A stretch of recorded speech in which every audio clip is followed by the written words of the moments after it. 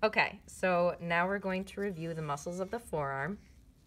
Starting over here, this long muscle leading all the way up here is the Brachioradialis.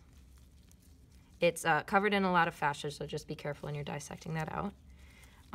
Next to it, we have Extensor Carpi Radialis Longus here, which is the one on top, and Extensor Carpi Radialis Brevis underneath.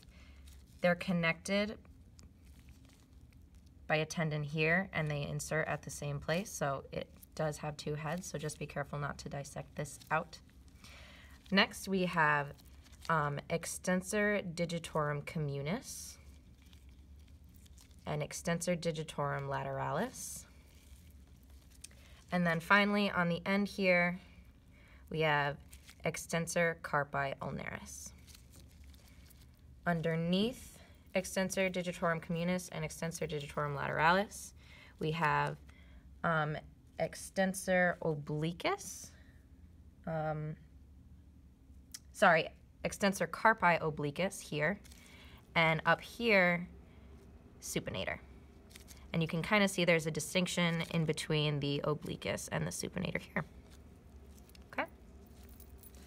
Now moving on to the flexors, starting from the ulnar side, which is the elbow side. We have Extensor Carpi Ulnaris, and it has two heads. Now this is usually connected here. So this is one head and this is another. So that's Extensor Carpi Ulnaris. And then this very thick muscle here that's cut right in the middle is Palmaris Longus. Pull that back a little. Moving over. Oh, sorry. And it's a little bit easier if you orient yourself based off of this muscle here, which is the pronator teres. The one right next to it. And you can see it has a nice long tendon down here, is Flexor Carpi Radialis.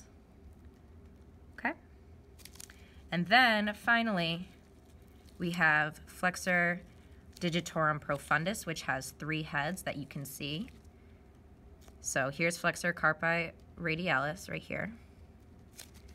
Flexor Digitorum Profundus will be next to it here, here, and here. So one head, two heads, and three heads. And that's it.